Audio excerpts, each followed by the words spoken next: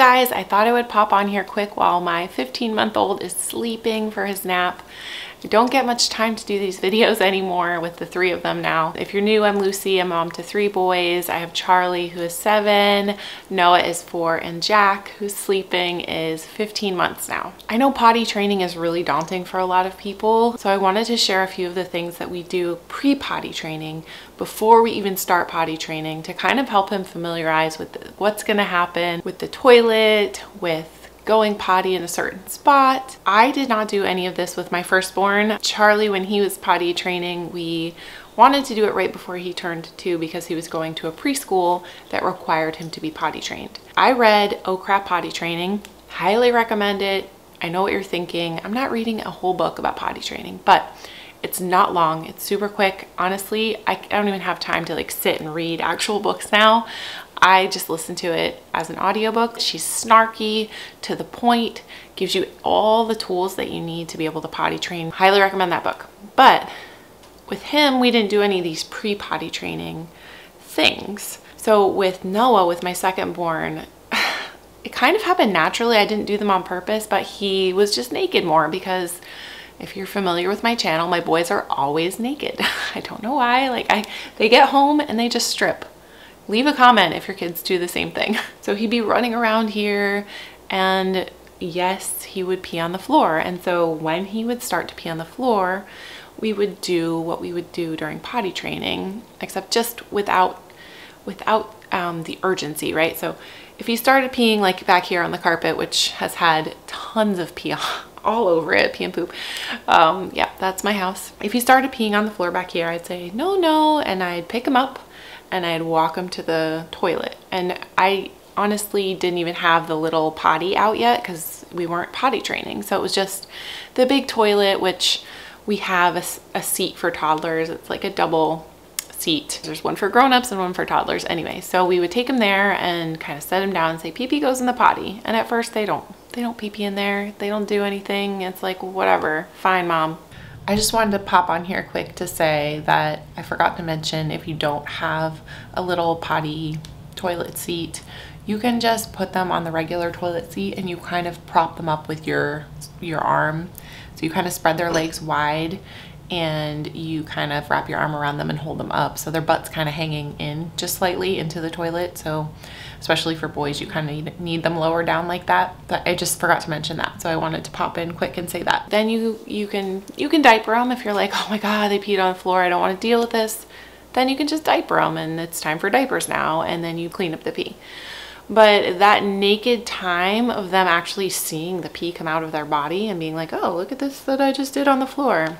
I don't know, it just familiarizes them with it. And especially if you can catch them doing it and say, no, no, not kind of frantic or mad or anything, just very calmly like, no, no, pee-pee goes on the potty, very matter-of-factly. So if they start pooping on the floor, same idea.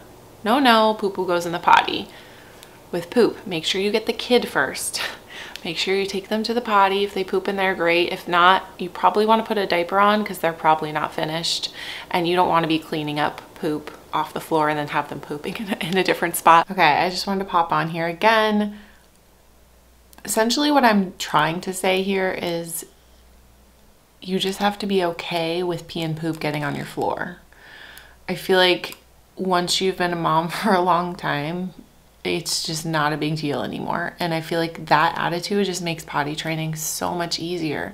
Just being okay with having pee and poop, knowing that it's gonna happen, right?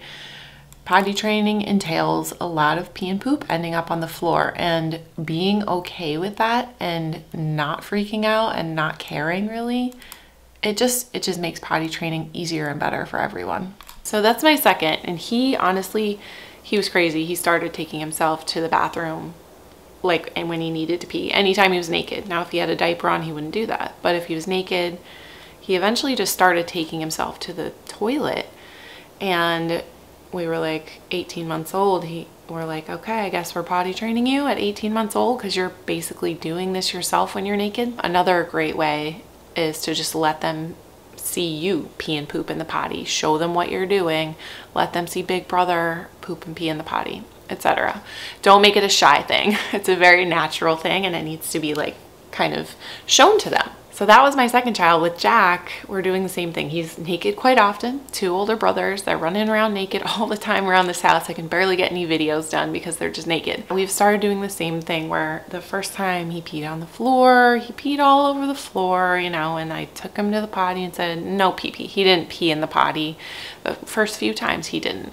But we're at the point now where if he pees a little squirt on the carpet, he comes and gets me. He's like, and he shows it to me, and I take him to the potty.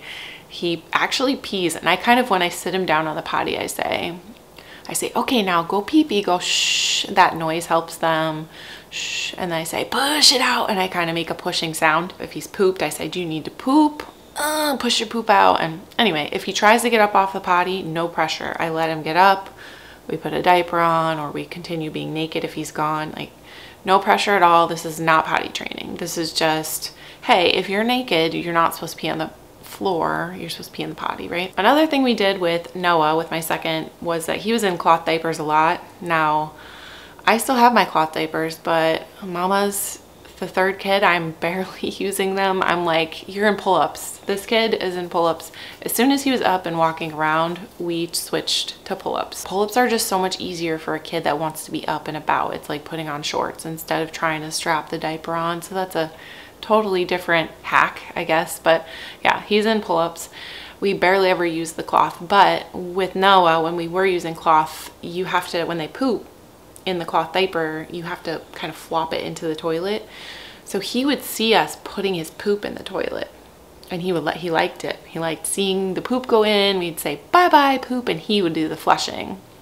So just letting them help you, letting them flush the toilet for you. If they're in there trying to sit on your lap while you're doing your business, let them flush for you, let them close the lid.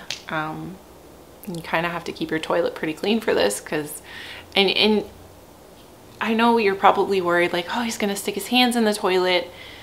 Yes, they do try that at first, but they do learn. Like, you tell them no, they end up learning not to do that. So they do it less and less as they get older. But yeah, unfortunately, as the third child, he has had his hands in the toilet, in his poop. Oh, I don't even know. So many places that he shouldn't have had his hands.